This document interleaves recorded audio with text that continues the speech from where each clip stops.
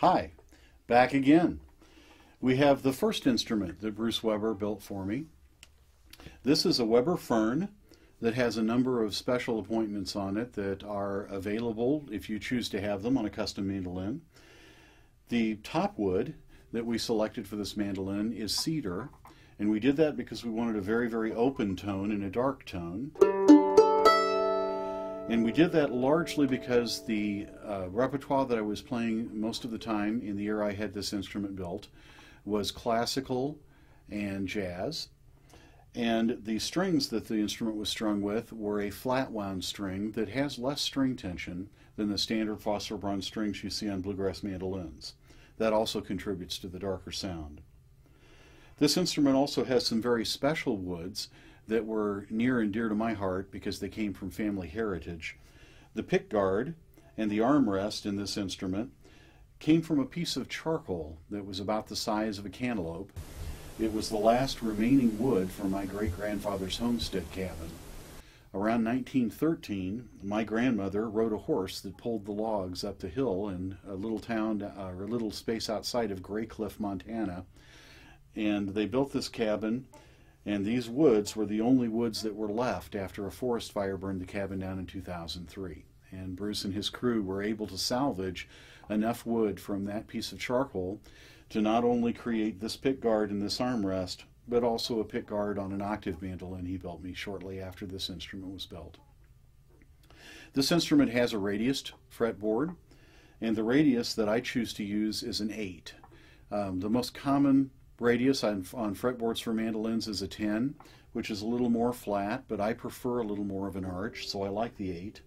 And it also has a wider neck. I love the spacing and having room to move, and it gives me the ability to be able to work more comfortably with my hands given their size. The instrument was made, other than the top being cedar, out of relatively traditional woods. The back of this instrument is a two-piece back, and it's a maple back, as are the sides and the neck. And as you can see, it's a book-matched maple set that's very, very pretty. And you'll notice in the coloration that we used a sunburst. This sunburst color was invented by Brett, who is the spray person that they have at Weber, and he's an amazing finish person. This is called Desert Dawn, and it's a very gradual sunburst, and he did the sunburst on the front and on the rear. And you'll notice if you look closely that the pickguard has the same sunburst pattern to match the top, which is something that seemed to me to be something awfully hard to do, but this guy's pretty amazing with what he does with colors. This instrument also has some small devices on it that are not always on mandolins. We do have what is an invention of Weber's, which is called a wood nymph, and it's just a device with felt underneath it that actually dampens the strings behind the bridge so that you don't get ringing noises. Helps a lot in the studio when you want a really good clean tone.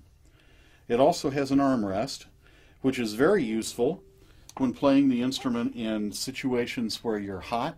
If you're playing in outdoor festivals or you're sweating, many of you will notice the kind of damage that happens to this corner of your mandolin after your arm's been draping over for years. And the armrest takes care of that issue. And it not only takes care of that issue, but it also gives a nice, even place for your arm to go across that's not as sharp an edge as the ribs of the mandolin and the binding are as they go around that corner. And again, I also prefer to use the pickguard. This particular one was made out of that special wood. But the pickguard allows me to play and keep an even depth on the pick when I'm doing things like duo style.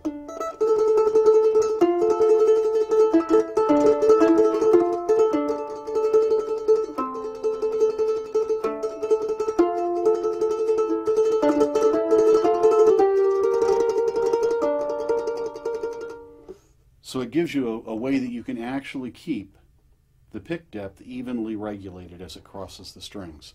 So I do like playing with pick guards. There was some minor controversy many years ago about using pick guards and how they may obstruct the sound as it came out of the treble F hole in the instrument. And after years of playing with both with and without pick guards, I'm convinced, frankly, that it makes little or no difference to the overall sound of the instrument in the room. The whole top is vibrating. It's not just the sound coming out of the holes that you hear. So from what I've noticed in playing live and playing mic'd and playing in the studio, I've heard virtually no difference in the sound of the instrument or the volume level as using a pick guard. And I do, again, enjoy the pick guard, and I also like the way that it dresses up the front of the instrument aesthetically as well. This particular Fern has the traditional Fern pattern that Bruce uses on his instrument, and this one is done in abalone. So there are a lot of really pretty blue and green colors in that.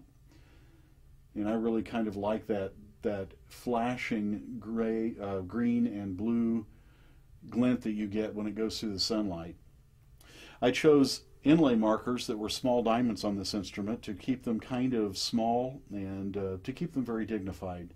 This instrument is a wonderful instrument, it's a classical instrument, and it's also very useful in Celtic music and in jazz. And really, like any mandolin, you can play any kind of music that you'd like to play on the instrument, but sometimes having different voicings and totally different sounds from an instrument can be very inspirational in certain styles of music, and they can also give you the opportunity to explore completely different tone colors in the kind of music you're creating. So this was the first of the instruments that Bruce built for me. Inside this instrument, there is one special feature that one of our production people here today just thought that it would be a good idea I told you about. If you can hear it, I keep something inside this instrument. It's a rattlesnake rattle, and I caught that rattlesnake myself on an outing with Bruce Weber in the wilds in Montana, and caught it with a stick. There's a YouTube video out there. If you go searching for it, you'll find it. And those rattles are now inside this mandolin, which makes it kind of special too. And we'll go on to the next mandolin.